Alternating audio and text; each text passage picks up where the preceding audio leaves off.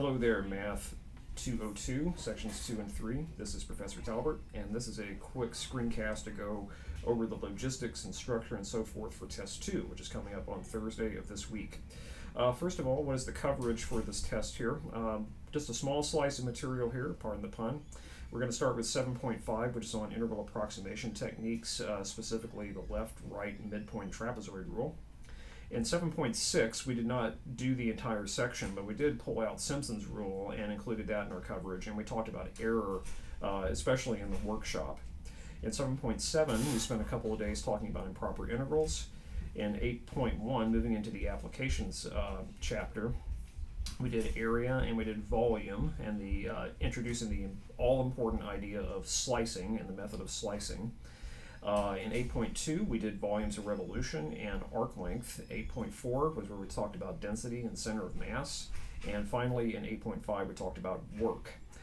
If you want, that's the general overview of the coverage. If you're looking for a specific list of learning objectives, I have just the thing for you. If you go to Blackboard on your site now, this shows Section 3, but it's on Section 2 as well. Go to the course documents area, and at the very bottom you will see a new page there that's specific learning objectives covered on Test 2. And if you click on that, you're going to eventually see two things. One is a list of sort of overarching objectives, the general idea of what I am trying to assess with Test 2 and what you should be able to do. And then the detailed, finely grained learning topics and objectives, the stuff that you really must be able to know how to do on a point-by-point basis, is broken down by section in that page there. So to get an overview, I think the first place you should go after viewing the screencast is onto Blackboard and take a look at that particular document. Later on, once the screencast is posted to the web, I will be putting it up on an announcement, and it will contain a link to that document right there. That should tell you everything that you must need to know how to do when you come into your test, and exactly what I'm getting at with this test when we get to it.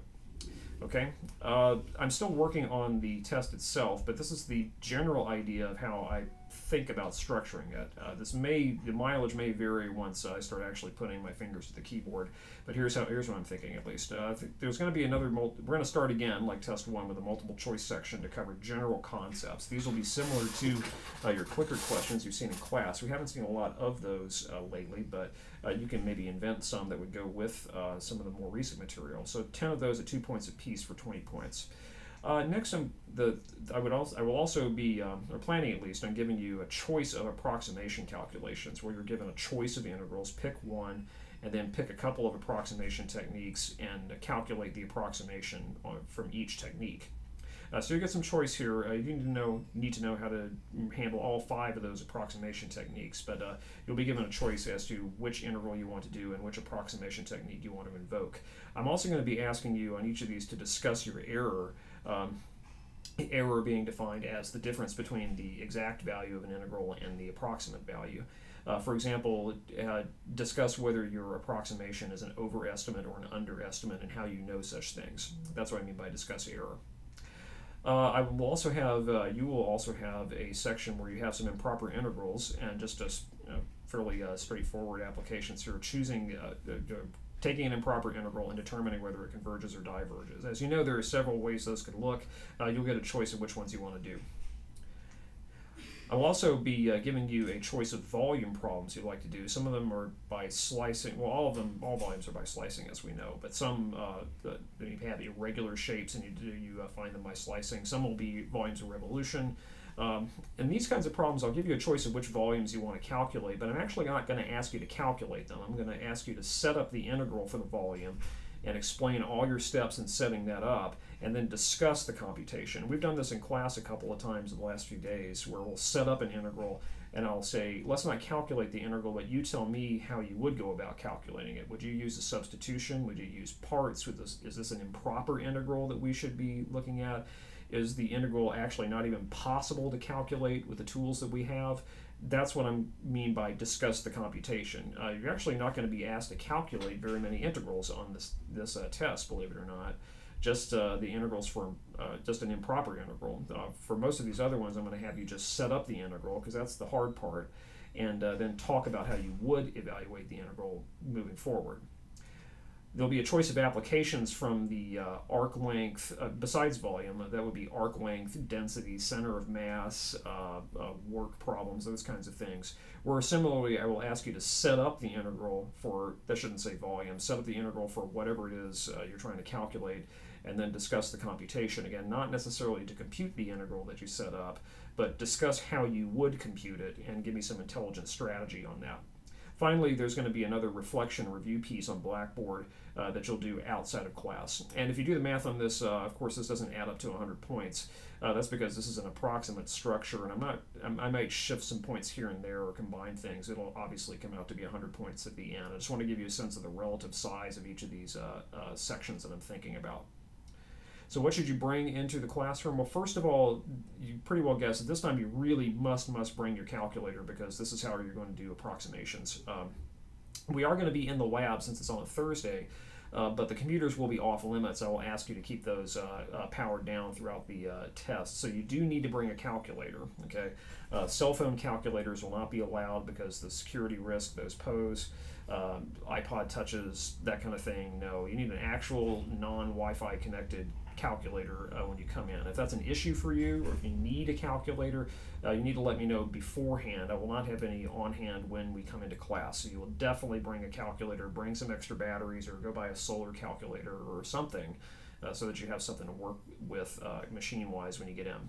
You need to bring something to write with. Again, I will be giving plenty of extra paper on the test for you to have plenty of space to spread out your calculations. No need to bring extra paper. You may make up a brand new 3x5 note card for this test that you can imagine what should go on it.